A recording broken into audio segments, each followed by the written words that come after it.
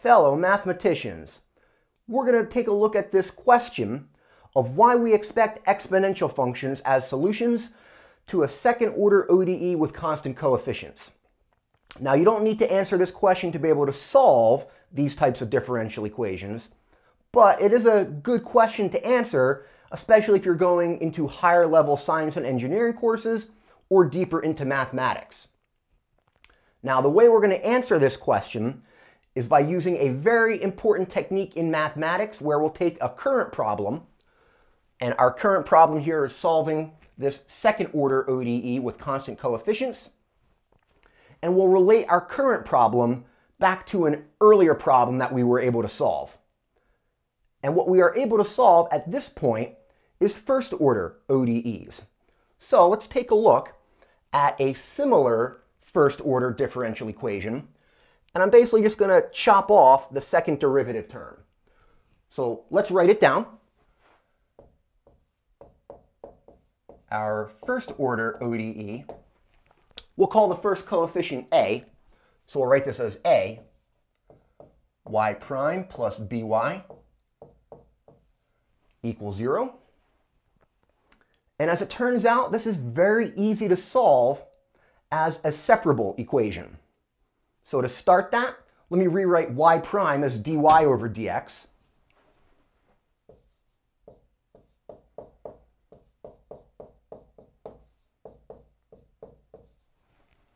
All right, I always like to add or subtract before I split up the derivative.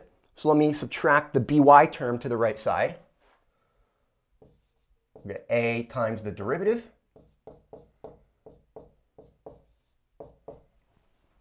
equals negative by. And from here we can separate.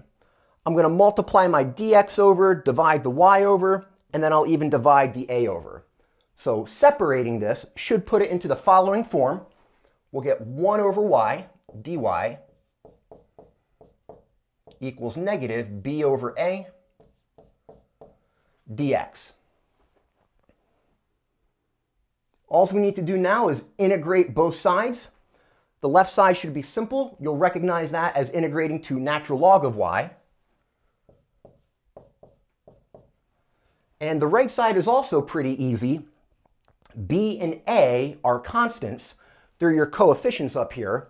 So here we're just integrating a constant. The antiderivative is the constant times x. We'll get negative b over a times x, and then, of course, plus c, your integration constant. This is an implicit solution. To kind of answer our question, we'll want an explicit solution, so we'll want to solve this for y. I can do that by exponentiating both sides base e.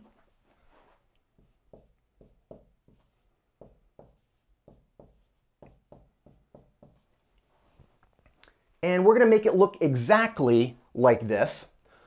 We're going to use a very common trick, which is just basic exponent rules. Due to the addition in the exponent, I can rewrite that as a product of bases. So we're going to think of this right side as e to this, and then times e to that. So times e to the c. And we're going to recognize c as a constant. E is also a constant. A constant raised to a constant is another constant. Let's call that d.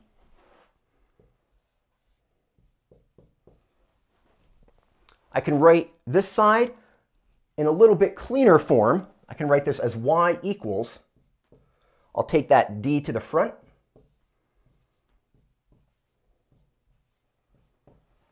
And to make it look exactly the same, let me introduce another constant. Let me introduce r as negative b over a. And I can replace that constant, negative b over a, with r.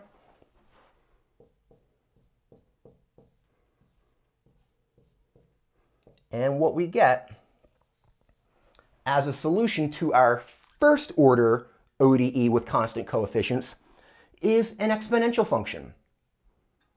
Now, if we're thinking along the lines of mathematics, we have the thought, well, this is true for first order ODEs, is that still true for second order ODEs with constant coefficients? And as it turns out, that is, and that's what you make use of to solve your second order ODEs. Everything we went through here was just to build your intuition of why you should have that expectation. And the answer is, to put it very shortly, well, first order ODEs have exponential functions as their solutions. Hope you enjoyed the video. Hopefully you are building your mathematical intuition from this. If you enjoyed the content, support the channel. Make sure to like and subscribe.